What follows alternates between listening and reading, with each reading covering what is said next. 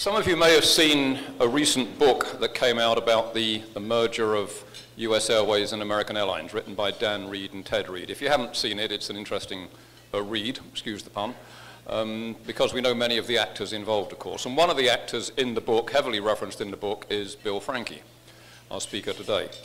And in fact, one comment particularly intrigued me, where the authors write that when Bill was CEO at what was America West Airlines, Bill recruited 6 out of the 7 current top management at American Airlines. If you look at all the management of American Airlines, Doug Parker, Scott Kirby, etc., 6 out of the 7 top management at the world's biggest airlines were recruited to their jobs by Bill Franke when they were at America West. So although some of you may be wondering who Bill Franke is, that statement alone can tell you that this is the guy who is a mover and shaker in our industry. Bill is formerly the managing partner of Indigo Partners LLC, a company that he founded. Indigo is a private equity firm focused on acquisitions and strategic investments in aerospace, airlines, and related industries. Bill has extensive experience in the airline industry, both as an investor and an executive. As I said, he was CEO at America West Airlines. He was chairman of Spirit Airlines. He was the founding chairman at Tiger Airways. He was a pre-IPO investor in Ryanair, and he was a founder of Hotwire, the travel internet site. Bill is currently the chairman of Wizz Air Limited in Hungary, a Hungarian low-cost carrier. He's the director of the Mexican airline Volaris, and he's chairman of Frontier Airlines here in Denver. So as you gather from that, Bill is a busy man. In fact, Bill very rarely comes out to give speeches, so we're very privileged and honored to have Bill with us here today. He's also on the board of directors of several different public companies in a variety of different industries. Another quote from Dan and Ted Reed's book is talking about an interview with Bill a couple of years ago, where he talks about how difficult it is to be successful as a leader in the airline business. And I forget the exact quote, Bill, I'm going to paraphrase it. It was something along the lines of, you work really hard to get as many things as you can right, and if you get 75% right, that's a pretty good track record. So I know Bill quite well, and I know that Bill demands a lot more than just 75% from his airlines, and from his suppliers for that matter as well. Ladies and gentlemen, please welcome Mr. Bill Franke. Well, good afternoon, everyone. Glad to be here and to share a few remarks. The remarks will be fairly brief, and I would hope at the conclusion there'll be time for questions and answers, and I'm a pretty candid guy, so you can ask me pretty much anything except my brand of underwear or something like that. I'd like to thank Barry in particular for having me here. Barry, I left Phoenix, it was 75 degrees, and I arrived here to this weather, so I have to thank you for thinking of me. Maybe you can reciprocate by coming to visit me in Arizona in August, at which point you will not need that sweater, I can guarantee you. Well, the comments that were made by Barry at the outset describe a career that's gone across all segments, both operations and finance, and now from an investment perspective, and it's been an enjoyable run.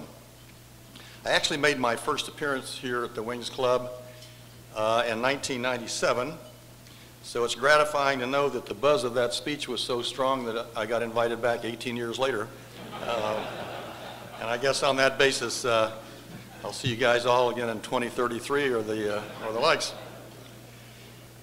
Well, in 1997, I was here as Chairman and Chief Executive Officer of America West Airlines. Back then, America West barely qualified to call itself a major carrier, but today, it's the world's largest airline. Okay, as Barry noted, you might think of it as American Airlines, but beneath the American livery beats the heart of America West, which took on the US Airways name after engineering a merger with it in 2005, and then took on the American Airlines name after beginning engineering the merger in 2013. As Barry noted, 6 of the 7 senior executives were hired at America West during my time there, and the 7th, Barry, had been interviewed at the time I left the company. Well, in 2002, I formed Indigo Partners. I left America West on, if you think about this now, on August 31st, 2001. And we had a big press conference and introduced Doug Parker as the new CEO. We did a little television, Mutt and Jeff, and it was great stuff. And I got on a plane and went to Australia. And of course, 11 days later, all hell broke loose. And Doug and the team did a really remarkable job of sustaining the airline during extremely difficult circumstances. But in 2002, I formed the firm, and my objective was to invest in private equity into the airline sector. I got to tell you the truth, most people thought I was nuts.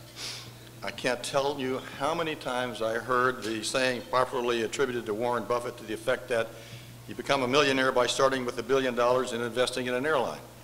I mean, I heard that. People couldn't wait to tell me that over and over.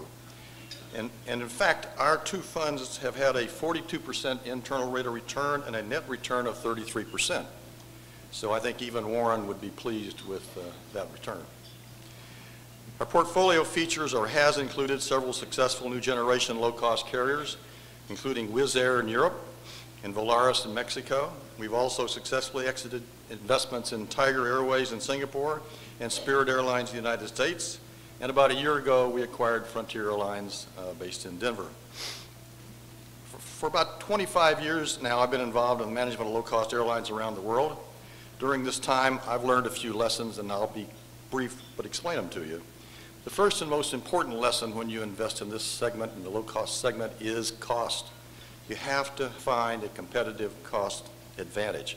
We did that at Spirit. We took Spirit's cost down, and we're working that same path with Frontier. And today, as you think about it, in the low-cost segment in particular, flights under 4 hours, a seat is a seat is a seat. It's a commodity. And in a commodity business, low cost wins. So we have been very focused in our carriers and investments we've made to ensure that when customers are faced with two reasonably similar products, we know they're going to choose the one with the lowest price. That implies that you have to have the lowest cost. The second thing is, it takes an incredible amount of discipline to accomplish that simple statement about having low costs. You can't believe how many inefficiencies you find in airlines that have been flying for a number of years. We acquired Spirit, had been in the air back, 14 years, I think, at the time we made our investment, and it had been a marginal carrier making or losing money. And when we decided at that time to convert it to the low-cost model, it takes an amazing amount of commitment and I guess you have to be pretty tough-minded, to be polite about it, with your management team around getting the cost structure where it needs to be. If you're a startup, and we've invested in startups, Wizz Air is a good example of that, they, as a general rule, don't have sufficient capital, can't, as a result, get adequate seats to the market, can't buy or finance aircraft properly, and have to develop a brand and customer loyalty. So there's more work to do. Matching your business model to the market and your customer is another critical step. There are myriads of cases of airlines that misjudge their market, overspec their aircraft, things like too much BFE, IFE, wrong interior seat products, the addition of such things as mood lighting, all come to mind. It's our job as investors to make sure that management builds an airline tailored to the market, not to the personal ambition of the management team. I think it was Lord Marshall who said something to the effect that when we board an airplane, our instinct is to turn left, but the market turns right. And that's exactly the fact. The underpinnings to the model I just mentioned, ensuring a competitive cost advantage, being disciplined, and knowing your market are critical, but they're not all that you need to do. You have to have a good management team. You have to have a committed management team. At Indigo, we've learned that even as an active investor who takes controlled positions, we can only do so much. Day-to-day decisions are the responsibility of the management team, and sometimes decisions that seem minor at the time can have long and lasting consequences. This is doubly important when it comes to building a culture of cost discipline and customer service. The responsibility to develop that culture lies with management. The way we work is we work with the management to create the vision.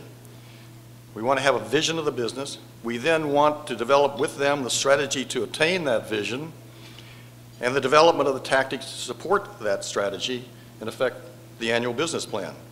But we then expect management to manage against the business plan. We follow their progress, and sometimes we follow their lack of progress, and are quite interested, as you might imagine, in their results. We're here to help with major decisions like aircraft orders, aircraft finance, major industry relationships, and we try to be as helpful as we can to each of our portfolio companies.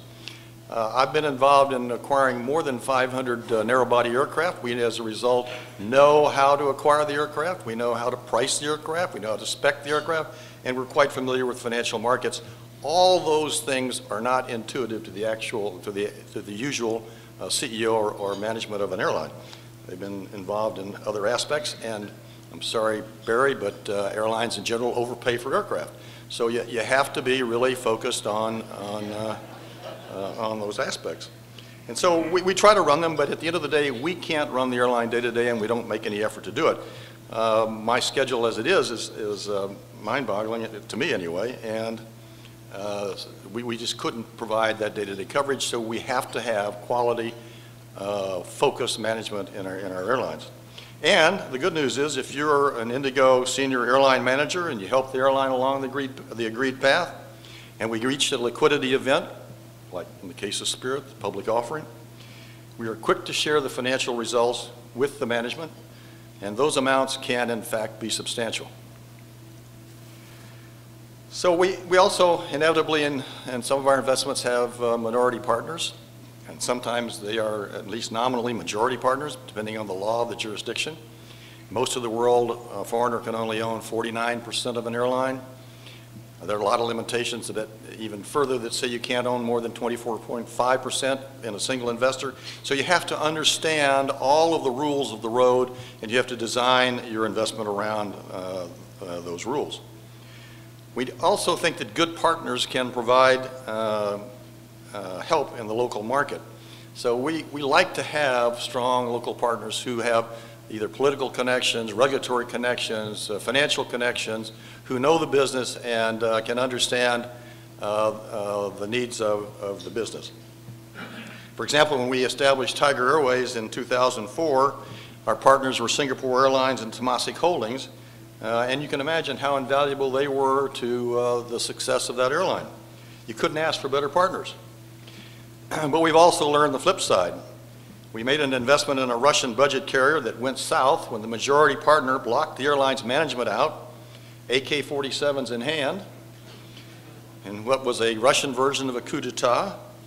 And while we were richer for the experience, we were also $50 million poorer at the bank. So you have to be thoughtful about, as I said, the cost structure, the management, and how you manage yourself against your local environment. As you think about our sector, we're essentially investors in asset-light businesses, as we rely on third parties to provide many of the services, such as line and heavy maintenance and ground handling. It's much easier to have a successful investment when those services are operating at peak efficiency and your airline management is doing what they do best, which is to run the airline. We also have to deal with regulatory constraints. While governments often claim that regulations are in the best interests of the consumer, they generally have the opposite effect. It's critical to ensure that strong, rational, legal, and regulatory frameworks are in place to protect your investment. So we take a hard look at the regulatory environment, and where possible, I arrange to meet with senior members of the government or the regulators that we'll be dealing with. And whether it's I've met with the president of countries and prime ministers, and we try to be very thoughtful about being good investors and good partners, but to know our partners and the regulatory environment. And of course, you have to deal in some of the jurisdictions where we work with corruption, and you find yourself competing against state-owned airlines, all of which can prove a challenge. Well, even with these roadblocks, the low-cost model is enjoying success. Ultra-low-cost carriers in particular will continue to grow along with the emerging global middle class, and as it grows, the ultra-low-cost model will certainly continue to evolve. My roommate, Herb Kelleher, oh, you say, I didn't know he was your roommate. Well, actually, Herb and I have been roommates for about 15 years, and we're the ultimate odd couple, frickin' frack. But it's a long story I won't share with you today.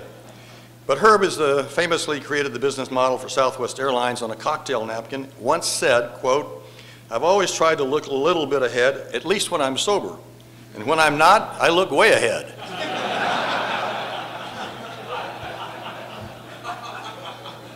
So in the spirit of Herb, let's look a little bit about the future of commercial aviation in the ultra-low-cost model. As you know, the U.S. airline industry has undergone a period of unprecedented consolidation, and consolidation has created an incredible amount of opportunity for low-cost airlines. As costs crept up in the wake of consolidation, room was created for the ultra-low-cost carrier to take advantage of the growing cost gap. That's where you'll find airlines like Spirit and Allegiant over on the right, and where we're trying to move Frontier. You have to avoid the quagmire that Amazon founder Jeff Bezos described when he said, quote, "We were hoping to build a small, profitable company, and of course what we've done is build a large, unprofitable company." And you have to be focused that that's not where you end up. We tried hard to transfer Frontier into the next phase of the ultra-low-cost carrier. Fortunately, we've already had some success in engineering a significant turnaround at Spirit Airlines. When we made a majority equity investment in Spirit in 2006, the airline was experiencing growing pains and was struggling to support an unwieldy cost structure. We made a priority of lowering costs while building up the airline's viability in the marketplace. We moved operations from Detroit to Fort Lauderdale, reinforced the route system with a stronger north-south East Coast flying, greatly expanded Caribbean and Latin American presence, implemented unbundled revenue strategy, and phased out an aging MD-80 fleet in favor of an all-Airbus fleet. When we exited Spirit in 2013, it was a different airline with a much stronger financial and operating environment. From the time we acquired Spirit in 2006 until 2013 when we exited, annual passenger traffic increased from 5 million passenger segments to 12.4 million. Revenue grew from $543 million to more than $1.6 billion. Net income increased from a loss of $81 million to a profit of $177 million. And we took unrestricted cash from $4 million to $531 million. We also cut cost per available seat mile, excluding fuel, from 6.89 cents to 5.91 cents. So Ben Baldanza and Barry Biffle and the Spirit management team deserve a lot of credit for putting up with me and executing this business plan properly. They did a great job. It's good now, by the way, to have Barry at Frontier as its president. Spirit has done a lot of things right. It was a tremendously successful investment for us, and it continues to be one of the most profitable carriers in the United States. But we learned from some missteps there that we're working to avoid with Frontier. At Spirit, and this was our fault, we didn't communicate with customers and employees as effectively as we could about the transition from a legacy to a low-cost model. We don't want that to happen at Frontier. For example, we purchased a substantial amount of television advertising to educate our local market about the new low-cost model. And we're working hard to educate our employees, an equally important part of this process, on the benefits of what we call low fares done right. We want to be as transparent as possible during this transition so customers know exactly what to expect by delivering the kind of service that builds customer loyalty. Historically, many low-cost carriers have come up short managing customer service. This was another issue at Spirit we never fully solved, and we learned a valuable lesson about customer communication that we're trying to apply at Frontier. As we continue to move ahead with the transition, we want to ensure that Frontier never loses the Rocky Mountain friendliness that it's known for. Customer goodwill is an asset you cannot put a price on. As you know, we put a strong emphasis on customer choice at Spirit. Despite the current popularity of unbundled fares, we recognize there's still a group of travelers who want a bundled fare and an ancillary package. And there's nothing wrong with that, provided the airline prices it appropriately. At Frontier, we offer, as a result, a convenient, fully bundled fare in addition to the unbundled fare. We call that Classic Plus. It's priced at a slight premium and allows the fare and ancillary services to be purchased as a bundled package. Market acceptance of this concept has been remarkably strong. So there is a large group, and probably most of the people in this room, who do not want to take the time to sort through the cafeteria style of unbundled fares, but are willing to pay more to simply take the ticket, get on the plane, and have the service provided. Operational excellence is central to Frontier's low-cost proposition. We want to run a safe, punctual airline. That's important for travelers, but it's also important for the operations of the airline. We have very high asset utilization requirements for the model. All of our airlines fly somewhere between 11 and 13 hours a day. We simply can't afford to run later canceled flights. At the same time, we can't pad block times. So we have to have a much more intense focus on operations, and something that we in the low-cost area have to pay particular attention to, because we all run what you would think of as skinny network systems. We don't have 6, 8 flights to a particular market. You might have 1 or 2, and as a result, you have to be very focused on your operation. Well, so far, the approach with Frontier is encouraging. According to DOT Form 41 data, that's all I'm permitted to give you, for the first 9 months of 2014, Frontier had revenue of $1.17 billion, up 15.7% over the same period in the previous year. Unit costs are down more than 13%, and as you would expect, net income grew considerably, reaching $103.6 million as compared to less than $10 million during the same period in the prior year. So we're significantly advanced in the airline's cost reduction and expect to be cost competitive with other ULCCs later this year. Where airlines become an ultra low-cost carriers when their CASM ex-fuel is 6 cents or below. And I can say, because it's public information, that when we acquired Frontier, its CASM ex-fuel was approaching 7.5 cents, and its current run rate is much closer to the 6% and on the way there. Looking back at recent and not so recent history, I think it's safe to say that change is the only constant in the airline industry. Commercial aviation will continue to evolve, but even in the face of change, I'm confident that the ultra low-cost model is here to stay. As the middle class continues to grow on a global basis, the model makes more and more sense for a global market. We see opportunities elsewhere in the world for the model, and you can expect to read about our entry in other markets. If history tells us anything about commercial aviation, it has to adapt to survive. And those carriers stuck in the gap between the low-cost guys and the legacy guys could find themselves on the wrong side of that history. In closing, I'd like to thank you for giving me the opportunity, Barry, to speak to the group.